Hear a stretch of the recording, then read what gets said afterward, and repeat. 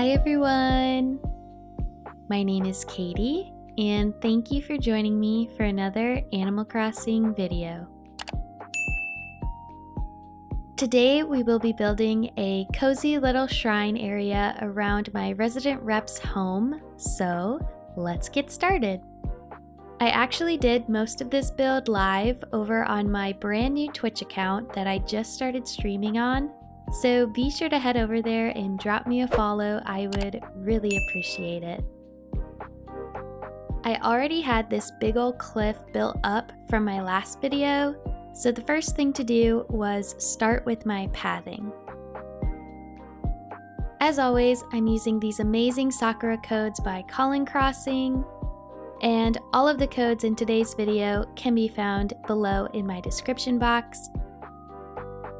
So figuring out how to make this path not look awkward was one of my biggest challenges in this build.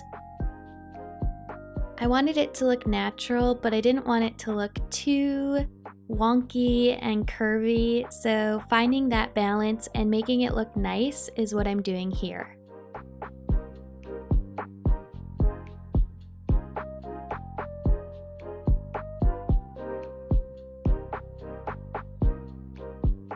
Once I had that main path all laid down, I went in with a few Sakura trees. I placed them all around to kind of frame out the build and give me an idea of the space that I was working with as far as the items and other path codes that I needed to lay down.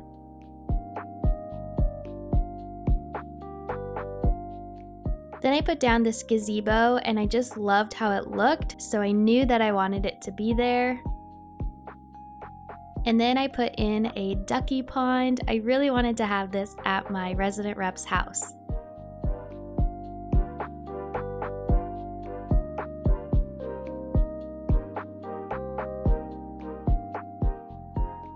Once I had that pond laid down, I started going in on this right side of the house with a few ideas. I started with this bamboo tree and a little garden area. I end up changing it, but I also went in with some pagodas.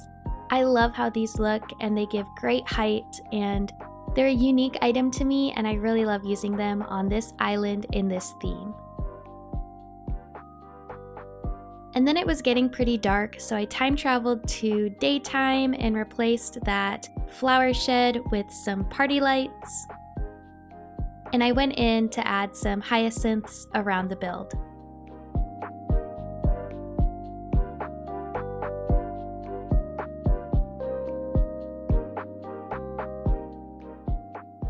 And then I went in with some more of that dirt pathing below the gazebo area. I love how natural and cute this dirt path looks.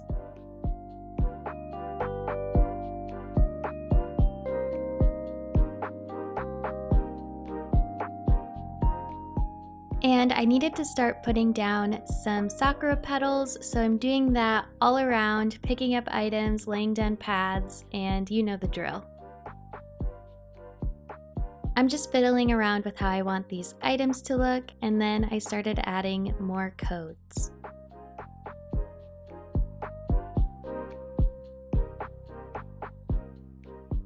I wanted to have a little sheep area because I love sheep so much. I talked about that in one of my other resident rep home builds, so I'll have that linked here.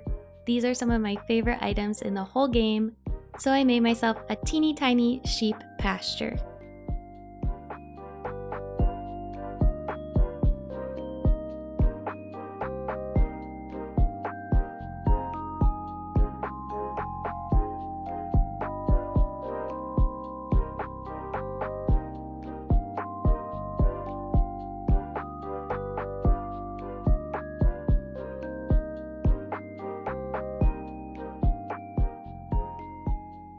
Once I had that done, it was time to start decorating the other parts of the build. I am laying down so many custom codes and so many hyacinth flowers, and just making it feel very natural and cozy.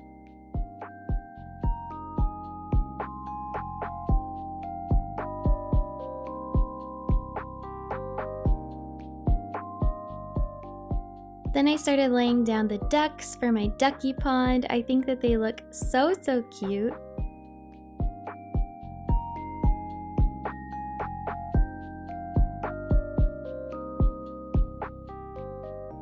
By this tree, I wanted to have a little sitting area with some kind of food item because those are some of my favorites and I love any excuse to use a food item. I added some different seating options as well as one of these mom cakes.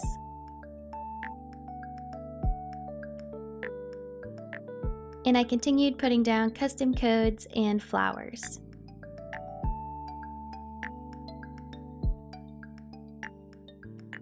I also really love how the Sakura parasol looks, so I wanted to add that.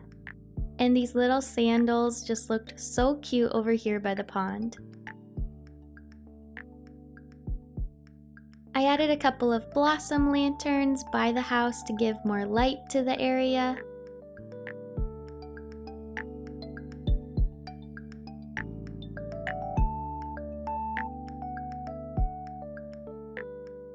And then I got started on this right side.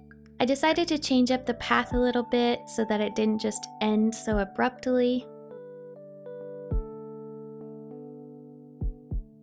And I went in with more codes, more flowers, some natural looking items. And I actually had to build up a little bit more of this cliff so that I had room for another tree over here.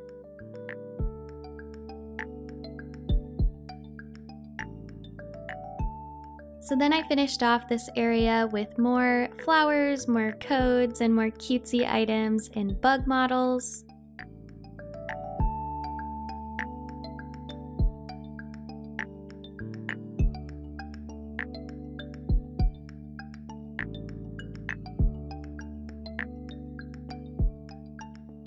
And I ended up deciding that I wanted to put my mailbox over here as well. So then I had to head over to Tom Nook and change how that looked. And once I did that, that finished off my build. Alright everyone! Thank you so much for watching. I love how cozy and just me this build feels. I love the sheep, I love the ducky pond, I love all of the pink and all of the cute items, and I hope that you like it as well. If you did, please be sure to leave a like and a comment down below. And if you'd like to see more from me, be sure to hit subscribe and go follow me over on Twitch. I hope that you and yours are staying safe, happy, and healthy. Thanks again for watching. Bye-bye!